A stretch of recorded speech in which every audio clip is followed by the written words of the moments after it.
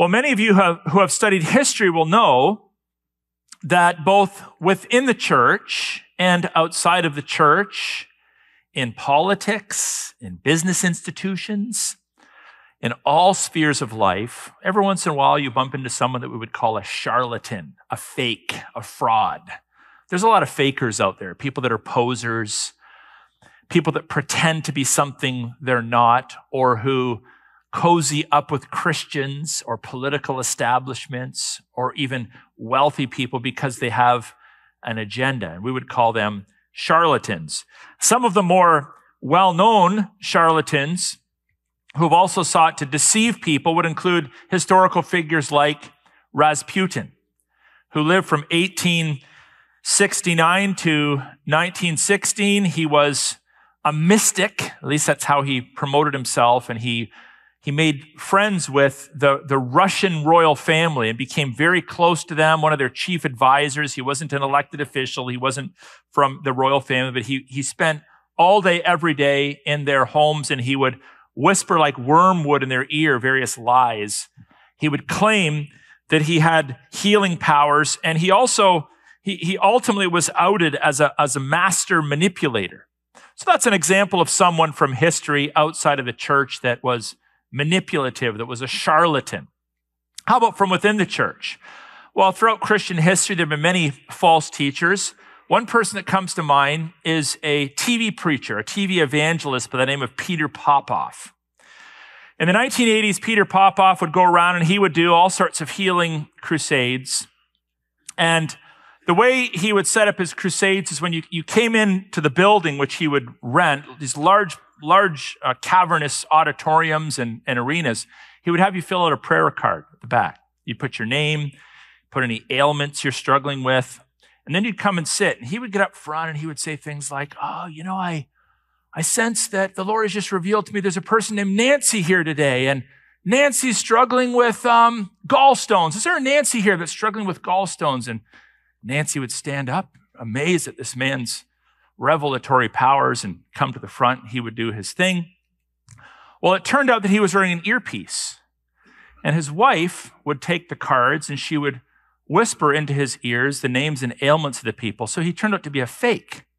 He was exposed for that and many other frauds. Unfortunately, he's back in business today, and people still sometimes watch false prophets like this online. But these false teachers are nothing new. They didn't just come on the scene in the 1800s. They're not new to the church in our generation. They've existed since the earliest days of the church.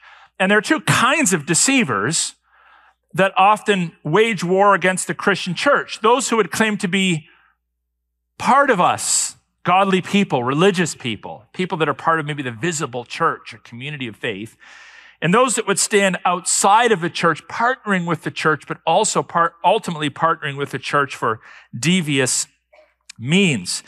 And in the passage we're going to study, we're going to encounter the first of those. We're going to encounter a group of Jews that were sons of the high priest. They were part of believing Israel. They were religious individuals. They were living in a pagan, non-Christian environment and presenting themselves as men of God, but ultimately they're outed as charlatans. And then next week, we'll look at part 2, where there are those that would associate with the church, benefit from their association with the church, that also have an agenda that's contrary to the things of God. And so there's a bit of a warning here for us to beware of those that would seek to play God, play the role of God, or manipulate God. This is the subject of verses 11 through 20. And then next week, those that would overtly oppose the things of God because they have an agenda for the church or the people of God that doesn't square with God's agenda. So join me in Acts 19. Again, we're going to look at verses 11 through 20. These verses serve as both a warning for false teachers, but also encourage us to pursue bona fide faith in the Lord. And if you're going to pursue bona fide faith in the Lord, you want to avoid two errors. One is sitting in your hands on the sidelines in the back row because the last thing you want to do is present yourself as a man or woman of God. That's an error. To disbelieve that God's power can strengthen you and use you for mighty deeds, that's an error. To say, God is not at work in the world today. I don't have the goods. I don't have the abilities, so I'm just going to do nothing. That's an error. And it's also an error to assume that you can just grab hold of the power of God whenever you want and use it to draw attention for yourself or for your own purposes. So again, these are the messages that we'll encounter through Acts 19. And today the message is to beware of people who want to play the role of God. So here's my big idea. If you take notes before I actually read the scriptures for you, the big idea is this, that God empowers his people for his glory while judging those that use his power for their own gain. So on one hand, God does empower us for ministry so that we can bring glory to him. We need to believe that. We can actually be strengthened by God to be useful to him in service. But God is not afraid of judging those that want to grab hold of his power for their own personal benefit. So number one, we affirm, breaking this down into bite-sized pieces, we affirm the power of God in godly people. We believe that God can fill us, empower us, use us as his servants to put his glory on display. Do you believe that? Well, if you don't, you're going to be confronted with that truth in the text. Before I read Acts verse 11, let me read to you 3 other passages of Scripture to demonstrate that this is a theme woven through the Word of God. God wants to empower godly people, his church, for ministry. I'll take you to Colossians chapter 1 for starters. Just going to read little snippets of these passages. Colossians chapter 1 verse 11 talks about the believer's capacity to be, quote, strengthened with all power. And that's referring to God's power. In Ephesians chapter 3, verse 16, the language of the Bible is to be strengthened with power through his Spirit in the inner man. And then in 1 Timothy chapter 1, verse 12, I thank Jesus Christ, our Lord, who has strengthened me. So there you have it. This is a theme woven through the Bible. The power of God doesn't just reside in heaven. God wants to pour out his power upon godly men and women to equip them for the work of the ministry. So there's no dispute. There should be no dispute in our mind that God does use and God does empower flesh and blood, human beings, to accomplish his purposes, but only those of true faith who want to glorify him with their lives. That's the qualifier. Here's an example. In Acts chapter 19, verse 11, and God was doing extraordinary miracles by the hands of Paul. Notice that the source of the power behind the miracles is not the man, but the God of the godly man. God is the one who is doing, notice it says God was doing extraordinary miracles, and he uses as his agent the Apostle Paul. Paul doesn't get the credit for it. God gets the credit for it. When we are strengthened for effective godly ministry, bona fide ministry, not fakery, not charlatanism, but when we are empowered for genuine ministry, none of us get to take the credit for it, not in this life and not in the next. It comes to us from the mighty hand of God. And look at the amazing way that God used Paul in this instance, so that even handkerchiefs or aprons that had touched his skin were carried away to the sick, and their diseases left them, and evil spirits came out of them. So we have exorcisms of demons. We have physical healings taking place. Where does the power come from? The power comes not from the man, but it comes from the God of the godly man. God overcomes, and he equips and he empowers the apostle here to perform some wonderful things. If you read through the Bible, there's many different miracle accounts. Remember the Red Sea? God parts the Red Sea so the Israelites could escape from the hand of the Egyptians. He could have just killed the Egyptians, but he left some of them alive for a period of time, parted the sea, and ultimately many of them were wiped out in the waters, and God's people were saved. You might recall passages like Daniel in the lion's den. That's another example where God does an amazing miracle. But one of the most personal miracles that a person can experience is a divine healing. And here God uses Paul, as he has done many other times and many other apostles, to bring physical healing into someone's life. And miracles are extra special, I would say, because they are very personal. They display God's love and God's care for us in a way that no physician, as much as we appreciate physicians, can take credit for. They're very personal. They're a personalized, very beautiful miracle that reminds us of God's blessings and God's care and concern for our individual bodies. And we should rejoice at what God did through Paul and what God has done at various junctures throughout history in healing and performing miracles that bring him honor and glory. Now, in the modern church, it's been my observation, and I believe all of you will share this, that most conversations about miracles are limited to the question, does God still perform miracles? This seems to be the question that many in the Christian church today are fixated upon. Does God still perform miracles? And some who would call themselves cessationists would say, no, they have ceased. Cessationists cease. Others would say, no, we're continuationists. They continue. And so we have those that would be cessationists, those that would be continuationists. I think both continuationists and cessationists would come together and agree that God has the capacity, of course, God has the capacity to perform miracles as he sees fit. But there's a lot of very opinionated people that have very strong feelings in answer to this question. Does God continue to perform miracles today? And as I have observed and read on and reflected upon these discussions, I have noticed that very rarely are the answers that people arrive at exegetical in nature.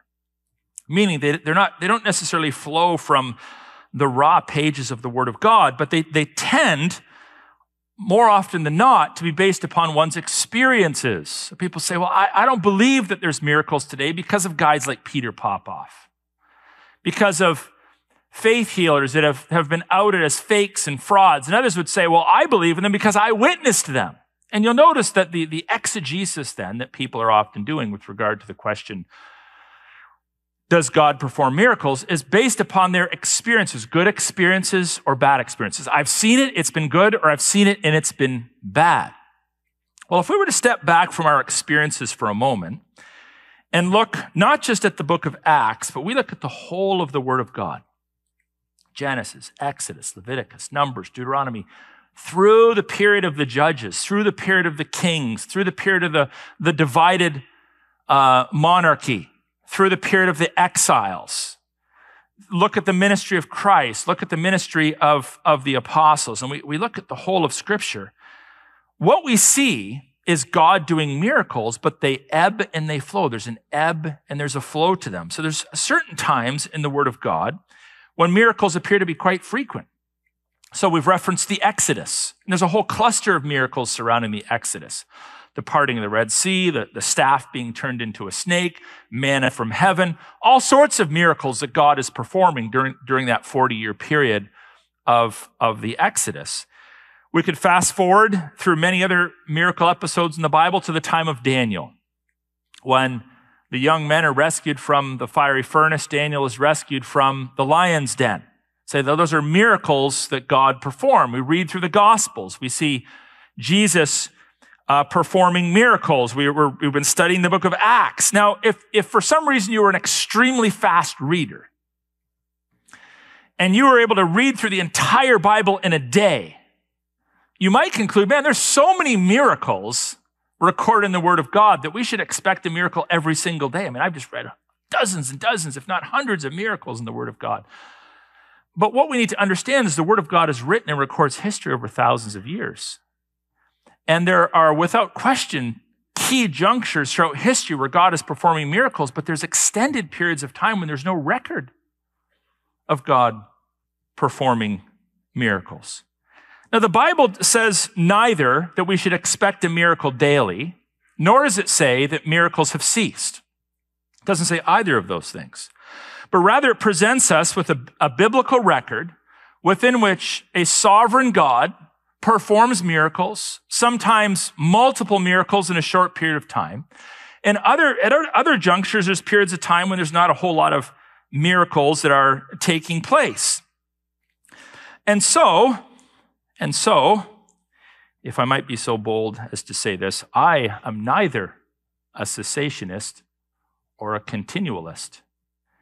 And the reason why I am neither of these things is because as I read the Word of God, what I see is there being periods of time when God does perform miracles, and there's periods of time when God doesn't perform miracles.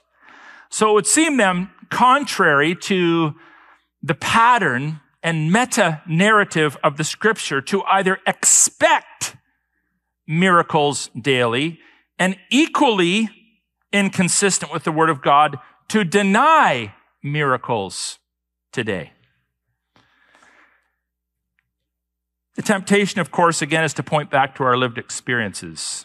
Well, I saw someone abuse it, or I've never seen them legitimately.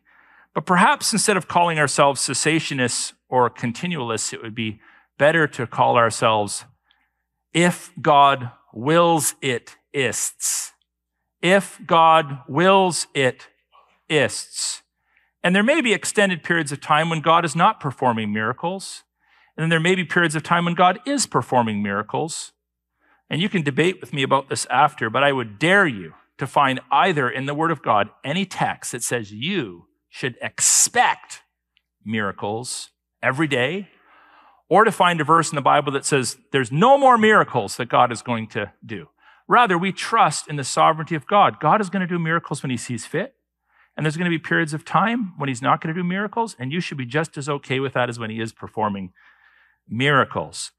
Now, apart from the question of frequency, and even more important than the question of frequency is the question of the purpose of miracles.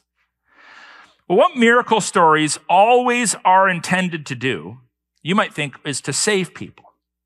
Is to give people wow moments, is to galvanize faith. Well, it often does that. But the primary purpose of miracles is actually to put the power of God on display so that God might be glorified among his people and so that unbelievers might realize that there is a God to whom they are accountable. So in this context, Paul's miracles remind us of God's power. I'm going to prove this point from the Word of God. Prove and remind us of God's power on display in man, but it also serves to remind us of the power of God that men sometimes want, that God doesn't necessarily want to make available to them. So here's another way of putting it. Sometimes there are people that want to harness God's power, want to access God's power, want to tap into God's power, whatever that looks like, miracles, ministry gifts, fruitfulness, positions, not for God, because they want to build their churches. Or they want to feel better about themselves. Or they want the applause of men. Or they want to earn some more of this, some more money from their ministry. So they're calling upon God. It seems righteous at the outset. I want miracles every day because it brings in the people. It brings in the money. It brings me fame. I sell more books. More people listen to me. There are those that would seek to harness the power of God for their own benefit, not for the glory of God. They may go to great lengths to make it look like it's for God's glory, even using spiritual language. But really, it's for them. It's to pad their own pockets, to pad their own ego. Well, the fact of the matter is that eventually it will backfire, because while we do affirm the power of God in man, we disaffirm the power of God in man for personal gain. We disaffirm the power of God in man for personal gain. Then some of the itinerant Jewish exorcists, the Bible tells us, undertook to invoke the name of the Lord Jesus over those who had evil spirits, saying, I adjure you by the power of Jesus, whom Paul proclaims. Now, who were these men that were calling upon the name to cast out demons? We're told 7 sons of a Jewish high priest named Sceva were doing this. In other words, people from a religious family, people who, in the eyes of the world, were believers, were God-fearing Jews living in a pagan culture. The sons of the high priest. But listen to how the evil spirit answers. But the evil spirit answered them, well, Jesus I know, and Paul I recognize, but who are you? Isn't that interesting?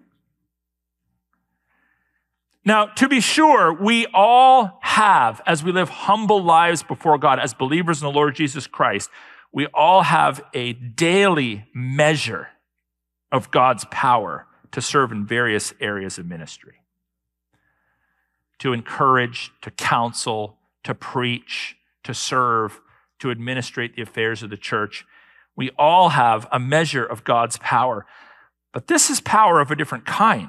This is the power to change the laws that govern God's creation. Let's talk about the word miracle for a moment. Sometimes it's stretched and abused or flattened out, so it means almost nothing. So we all believe that the world was created by a direct act of God, right? So God spoke the world into existence ex nihilo, out of nothing, by the power of his word. He spoke the sun into existence, the moon, the dry land, the sea, the fish, the birds, and mankind formed with his own hand. So in that respect, everything in creation is awesome. It's like, wow. When babies are conceived and gestate and are born, it's like, wow, this is an incredible thing. When you plant a seed in the ground and suddenly you got this giant tree that comes up over it's an amazing thing. When you look at the cycles of nature, the oceans, ecosystems, the structure of a cell, it's an amazing thing. But all of these things are in keeping with God's design, with the order, the laws that he has put in place to govern creation. And in that respect, they're not miracles. They're awesome, but they're not miracles. Miracles are those things that deny or contravene by God's sovereign work, his own laws. For example, the birth of a baby, as awesome as it is, isn't a miracle, but a virgin birth is.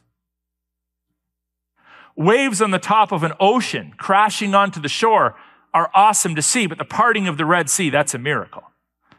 So miracles are acts of God whereby he overturns the normative laws of physics, biology, chemistry, these sorts of things, which he has put in place to govern creation. These are miracles.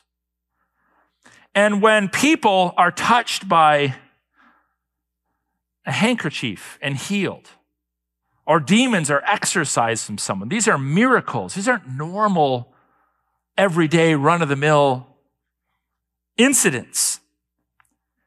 So the miracle stories are intended to put God's power on display, but in their arrogance and desire for attention, the sons of Sceva ask for and assume, keyword, assume that they can just harness the power of God by invoking the name of Jesus and performing miracles.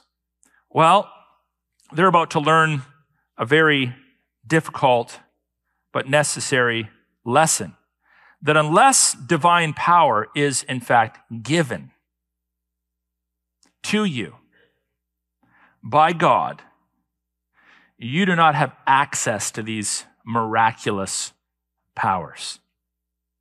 These men are wowed by Paul's abilities. They notice that there's a lot of people showing up at the services.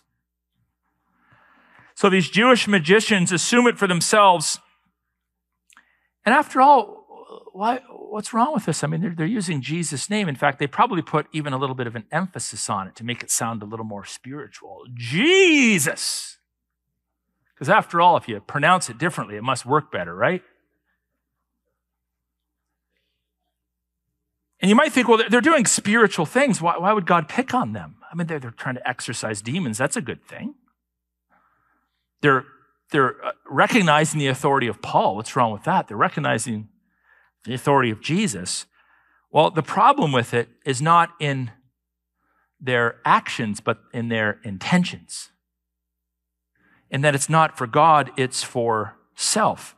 So we're not pragmatists in that we are able to justify the outcomes without regard for our intentions. Our intentions also must be accurate. And if we are seeking to do the work of God for anything other than the glory of God, expect it to fail. Expect it to fail. You might impress people for a period of time, but ultimately expect it to fail. You see, God will judge those who steal his glory. The word of God goes on to say, and the man, notice singular, not the men, it wasn't a whole group of them, it was one singular individual, in whom was the evil spirit, leaped on them, mastered all of them, and overpowered them so that they fled out of the house naked and wounded. And this became known to all the residents of Ephesus, both Jews and Greeks. So it's 7-1. The 7 presumably weren't 80 and 90-year-old men in wheelchairs because their father was still alive. So presumably they were younger or middle-aged men, and there were 7 of them. And they encounter one singular individual that's indwelt with a demon, and he beats them all up and shreds their clothing from their bodies, and they leave humiliated and naked, bloodied and embarrassed. Now, in the midst of this miracle narrative about Paul performing all these wonderful things by the power of God, what do we receive here? We receive a warning, and you better listen to it. We receive a warning that it's sinful to assume divine power for ourselves unless it is granted to us by God. Unless it is granted to us by God.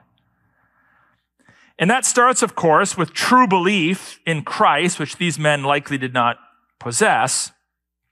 The demons interestingly acknowledge the legitimate authority of the apostle and the legitimate authority of Christ, but at the same time, they beat the tar out of these 7 charlatans. Now, I think there's also a bit of a reminder here that demons are powerful and dangerous beings and are not to be trifled with. This doesn't mean that we live in fear of the demonic realm. There's not even a smidgen of room in our lives as Christians to live in fear of the demonic realm. You don't need to be afraid of demons. But you don't enter into demonic exorcisms or spiritual battle of this sort without due consideration for the will of God in the matter, the power of God in the matter, humility, questioning your intentions, questioning your motives. See, brothers and sisters, Jesus' name isn't a formula. It's not a formula. I've always been disturbed by this, that there's some, even in the church, that treat Jesus' name as if it's a formula on par with abracadabra, rabbits coming out of the hat. People that think, well, if I just articulate Jesus, that the demons are going to flee from me. Now, this actually is from paganism. The pagans were the ones that thought they could manipulate reality through incantations. If they just say certain words or hum certain phrases or sing certain songs or chant certain chants, that they could manipulate reality. There's many Christians that have borrowed that false theology and applied it to the faith. They think that if they say the word Jesus, the demons have to flee. But actually, what does the name represent? The power of the one who bears it. the Savior of the world. And if you don't have his power, you're dead in the water. You're dead in the water. So when we get into spiritual warfare, we have to do a lot of soul searching. We have to do a lot of soul searching to make sure that we're not relying upon our own power or some sort of magical incantations, but that the God of the universe actually shows up to do the miracle that we're calling upon him to do, be it a demonic possession or whatever it might be. Now, as interesting as this narrative is about guys getting beat up by demons, the passage isn't ultimately about a guy getting beat up by demons. The true purpose of miracles, as I've stated repeatedly, is the glory of God. And what's interesting in the Word of God is there's oftentimes something good that happens, then something bad that happens. You're like, why did God allow something bad to happen? Well, ultimately, God works out his purpose so that something good might happen again. And that which is good ultimately is his glory. So this is the fourth point. God will get the glory he is due. One way or another, God will get the glory he is due. So if you're stealing glory from God, he'll get glory for himself one way or another. So after these charlatans are rebuked and embarrassed, the Bible says, and fear fell upon them all, and the name of the Lord Jesus was extolled, meaning lifted high. God was glorified. Also, many of those who were now believers came confessing and divulging their practices. Which reminds us that just because you're a believer doesn't mean you've necessarily yet been fully sanctified. You haven't necessarily yet confessed and divulged all of your former practices. But when they see the power of God truly on display, they're like, we better get our acts together. We better confess our sin and turn from our wicked practices. You see, the glory of God pushes us towards repentance. And then even in repentance, God is further glorified. And a number of those who had practiced magic arts, the Bible says, brought their books together and burned them in the sight of all. You're like, it's just old books. Who cares? Well, keep in mind, this is at a day and age where books are written by hand and are incredibly expensive. So just for context, if you're in the first century and you wanted to purchase a slave, the price of a slave really hadn't changed for about 500 years. It was about 30 pieces of silver.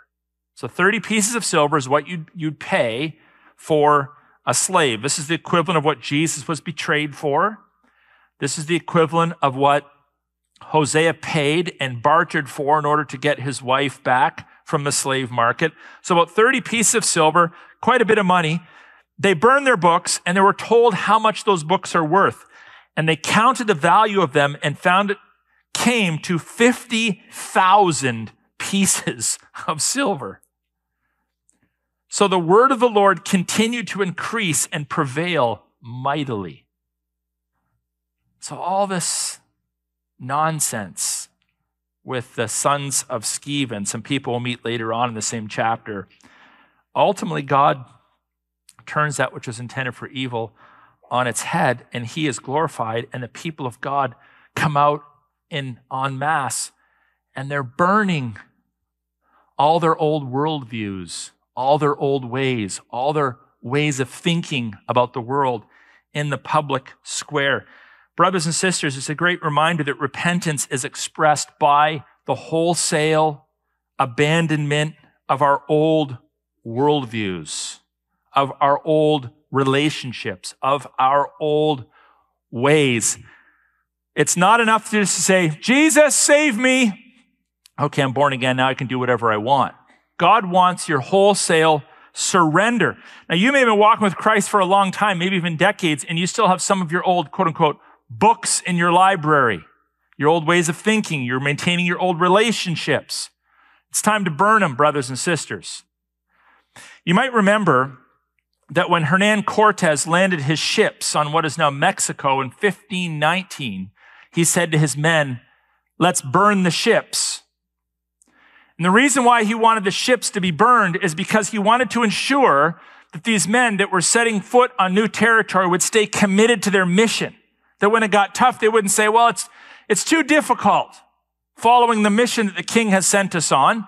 So we're just going to get back on our boats and head back across the the Atlantic. So no, we're going to burn the ships because we're going to stay committed to our mission. In the same way, we need to burn our ships, our old lifestyles, our old ways of thinking. It's kind of like if you're in a relationship. You're in a romantic relationship, you're writing love letters, the relationship ends. Time goes by, you find the love of your life, you get married. Do you keep your old love letters? You burn the old love letters. You put that which was before you behind you. You walk forward in this new relationship with your new husband or wife. How many of us, as we assess our own lives, would be able to say, we have burned our books, we've burned our ships, we've burned the old love letters. We don't have them anymore.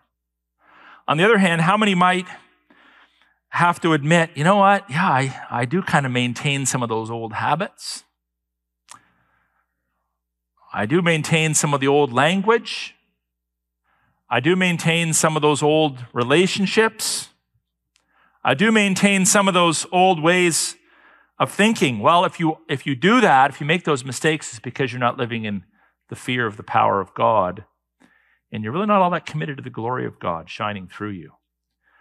So may we each be encouraged and convicted and challenged to burn the ships, to burn our books, to put behind us the old ways of life, the old ways of thinking, and to live our lives in obedience to the Lord Jesus Christ, that he might receive the honor and the glory. Now, here's a little footnote to encourage you before we land the plane. The mission of God is the glory of God, but guess what? We also benefit when we put his mission first. So the footnote is we also benefit when we live our lives for his glory, because it's in living in a properly ordered world where God is superior and we realize we are creatures, where we are for his honor and glory, where we are his servants, that we have peace, that we have contentment, that we have joy, that we have provision. So while we live our lives ultimately for the glory of God, God also blesses those that bring him glory and